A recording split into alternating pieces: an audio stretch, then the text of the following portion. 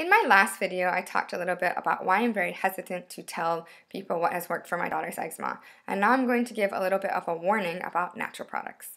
My name is Sharon. Welcome back to my channel. Make sure you subscribe below and turn on notifications to get the latest updates. Okay, so let's get started. I had done a lot of research and I had visited doctors. Most doctors, the only thing they've ever given me was steroids for my daughter, which I purchased and I just didn't use.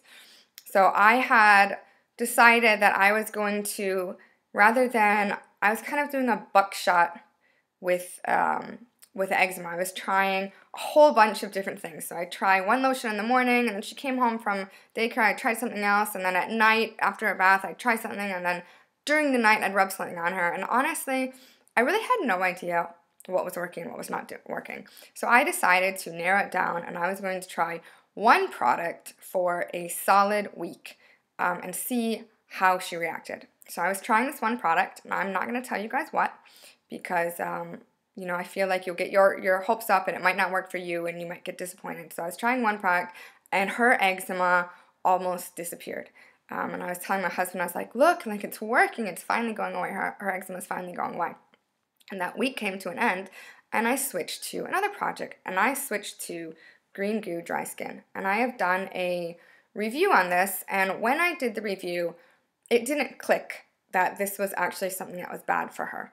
So here, this is an all-natural product, okay? And all-natural does not mean safe, it just means not synthetic. This is all-natural. It has herbs, some oils in it. I think they have lavender essential oil as well as carrier oils. So a carrier oil is sunflower oil and olive oil. Has vitamin E. Vitamin E helps extend the shelf life. It is not a preservative. However, since there's no water or water-based ingredient here, you don't really need a preservative unless you're putting water inside of it with your hands. And it's divided into active and inactive ingredients. And all the active ingredients are the herbs, the flowers like calendula and chamomile. And the inactive ingredient, the first one, is organic beeswax. Now, I personally do not have a lot of products with beeswax in them for my daughter. So beeswax, lanolin, Vaseline, petroleum jelly, whatever you want to call it, these are called moisture barriers. And moisture barriers, what they do is they keep the moisture in. And so some people, what they do is they'll put like an oil or something very thin on eczema, and then on top of that, they'll slap on some Vaseline or whatever. And it keeps the moisture in right after they take a bath. The issue that I have had, that I was very hesitant to use this, is not only does it keep moisture in, but it can also keep negative things inside, such as bacteria. And bacteria can grow, and you can end up with infection. I have seen, unfortunately, I saw somebody in the UK who had died of an eczema infection within 24 hours. It turned into staph. So I was wary about using this because I didn't want her, if she had an infection, I didn't want to kind of seal it inside and not expose it to oxygen. I did not feel like that was a good thing. So I only have a few products with beeswax. So at the end of that 1 week where I was using this one product, and her eczema was, I swear it was almost gone. Like you could barely see it. It was very, very light in color. It was not red or angry. And I switched to Green Goo because I wanted to use it up. I am bound and determined to go through the products that I have in my house within the next 6 months. And the first day I used it, so it's at night after her bath, her eczema was a lot worse the next day. And I also had been using it during the night as well, because she starts scratching at night, so I put it on her at night. And I didn't make the connection for a couple days. I just figured because we're having a change of season that her eczema was getting worse because of that. Perhaps she was scratching more than usual. It finally clicked, and I thought perhaps it could be beeswax. Wanting to verify this, I know I could have probably taken to an allergist and gotten that tested. I have seen people have mixed reviews on allergists. So I decided to pull the Green Goo and go back to the product I had been using before. So I went back, and her eczema within a few days got a lot better. Now, I was very hesitant to use the Green Goo. Now, there are a number of ingredients in here. There are a lot of herbs. I think there are like 1, 2, 3. There's 6 herbs in here, and there's oils, vitamin E, other things. I didn't know exactly what it is. My hunch was it was beeswax. I have Another product, this is a homemade product I made at my mom's house. This has sunflower oil, shea butter, and beeswax. Okay, so no essential oils. That's 3 things. And I have used straight shea butter on her. I have used straight sunflower oil on her, and it didn't have any negative effect. So the only thing that I thought it could be was beeswax.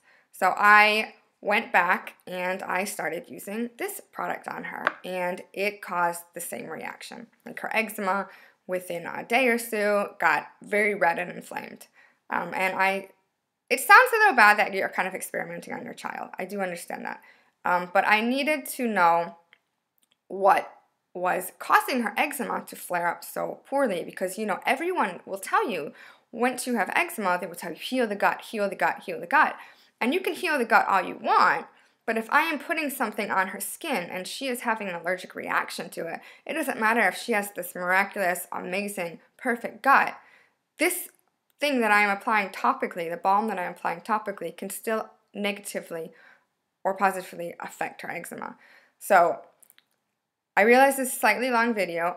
I would encourage you to, especially with natural products, to document everything that you are using on yourself or your child. So first of all, you need to limit. Don't do what I do and do a buckshot and just throw everything at yourself or your kids. Use one thing.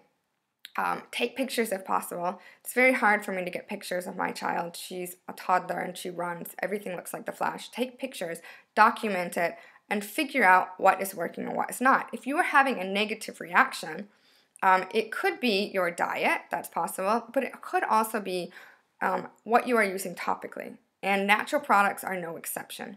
You still can have negative reactions to natural products. So I am glad that I found out that beeswax is something that sets off for eczema. That is, for me, it's a very easy thing to avoid because I do not purchase a lot of products with beeswax. I don't know if she'll grow out of this. I haven't tested it on her normal skin. I was only using it on eczema, so maybe it only affects her when she has damaged or irritated skin. I'm not sure. But make sure you guys document everything, and you will find out, eventually you will find what sets off your eczema and how you can help remedy that. So thank you guys for watching. Please give this video a thumbs up. Make sure to subscribe to my channel and turn on notifications to get the latest updates. I will see you guys later.